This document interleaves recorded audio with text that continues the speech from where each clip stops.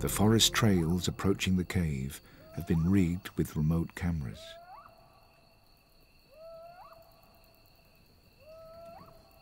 A bushbuck is picked up. It's quickly followed by a succession of visitors: hyena, buffalo, even a small nocturnal genet.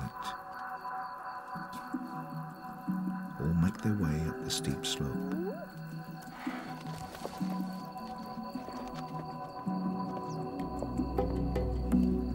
By day, this path is empty, but by night, it becomes a busy thoroughfare.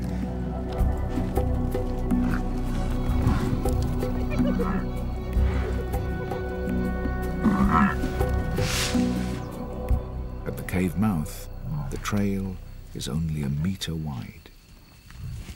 It's gridlocked. Some of the visitors are forced to return later. Inside, the animals are drawn into total darkness. The cave must be illuminated with special infrared lights, invisible to the eyes of animals, but detectable by night-sensitive cameras.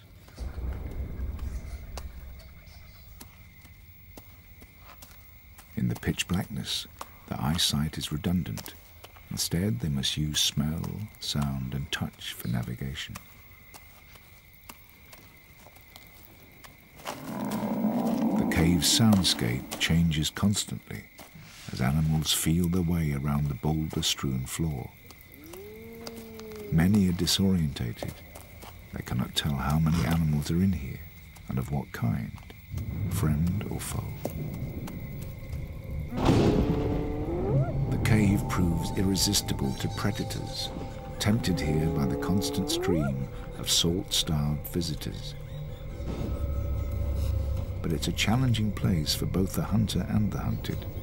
In the dark, each is as blind as the other, and each must place every step very precisely.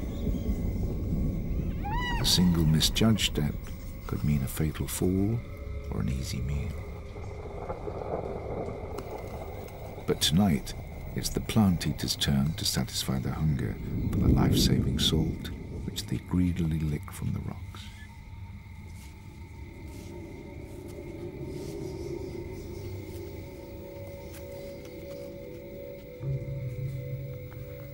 The hyena is still waiting for his chance.